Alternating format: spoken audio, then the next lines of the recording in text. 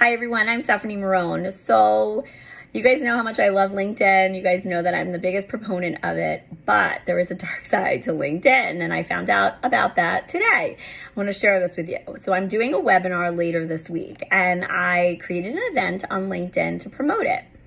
Well, the only person who has access to my LinkedIn account is me. And you should be very careful about who you give credentials to for your LinkedIn account.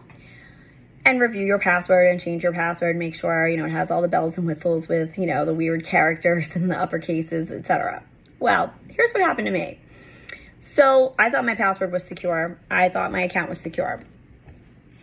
Funny enough, I get a notification saying that my LinkedIn event has been canceled. Well, that's odd because the event's in 3 days and I certainly didn't cancel my own event.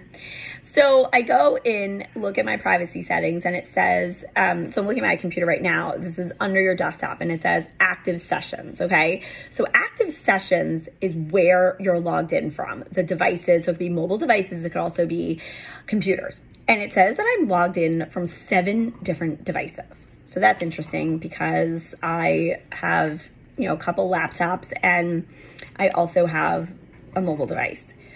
So I look to see from where the sessions are originating. I live in New York City, so the sessions should be from a domain address, an IP address in New York City. Well, there's one from Frankfurt, Germany. That's interesting. Guess what? I've never been in Frankfurt, Germany. So I have humor with everything. I try to see the silver lining in everything, but let's just say that probably was malicious. So I definitely logged out of that. So you can go in, I'm just looking here, you can sign into one session and then you can sign out, okay? It tells you the IP address. I saved that, I took a screenshot of it, I sent it to LinkedIn Help. LinkedIn Help is actually very helpful and they're gonna get to the bottom of this and try to figure out what was going on here. But this is another reason why you need to take control over your own personal information on LinkedIn, why you need to have a secure password, and why you need to review all of these things, including your active sessions. This is why you need to be careful with who you give your information to. Even I didn't give my information to anybody, but you just never know. So I did not cancel that event. LinkedIn's looking into it. If you're coming, please know it's still on. It's on the 15th.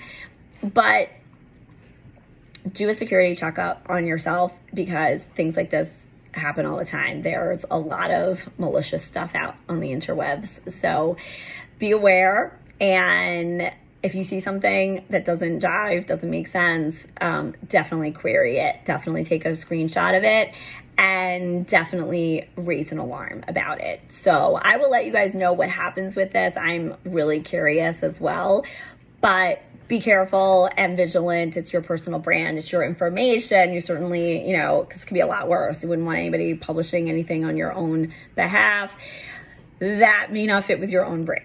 So let's see what happens. But those of you coming to my event, it's not canceled. I didn't cancel it. So kind of annoying, right? And interesting. So stay tuned, guys. I'll keep you posted.